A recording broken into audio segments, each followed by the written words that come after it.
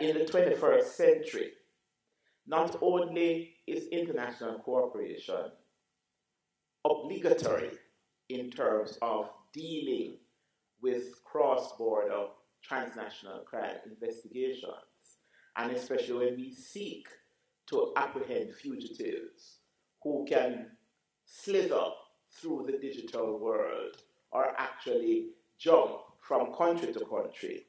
It is critical also that part and parcel of international cooperation must mean that you have access, you network with each other in order to make sure that you understand each other's laws.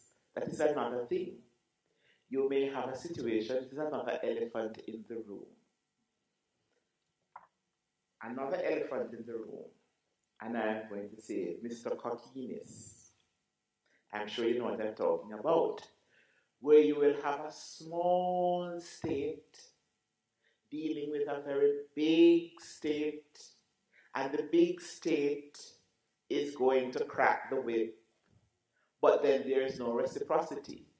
If you have a case where the small state needs prompt attention and cooperation from the big state, lethargy and apathy creeps in.